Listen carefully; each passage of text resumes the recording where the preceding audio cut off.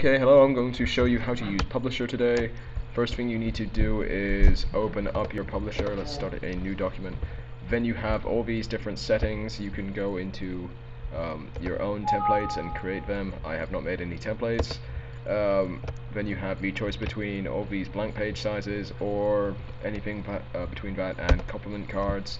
You have a load of settings which change the size of a document, whether it's portrait, landscape, etc.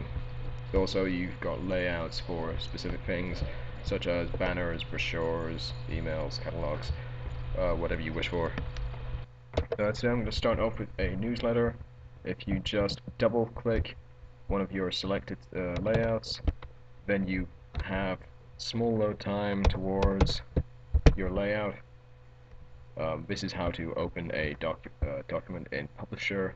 Then, in order to create your document, you just need to fill it in.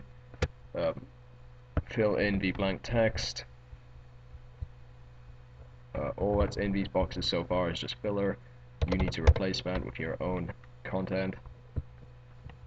And thank you very much. This has been Publisher.